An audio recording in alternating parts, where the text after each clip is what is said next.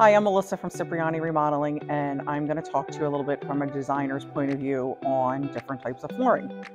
One of the most important questions that customers ask is what type of floors should they use in different rooms of their house. So a lot of folks say, if I'm doing my bathroom, what type of floors am I going to use? Most popular is still a porcelain tile you're going to use. It's the most durable for a bathroom. Lots of different styles, different patterns that we can do, colors, really is the most effective use for a bathroom floor. Also, another popular type of floor that people are trending to use is a luxury vinyl tile, which can also be used in a bathroom, which could give you that wood look.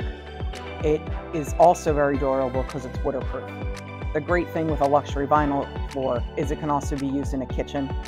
The great part about it is it's waterproof. It's kid-proof, it's dog-proof, it's sloppy, messy, cook-proof.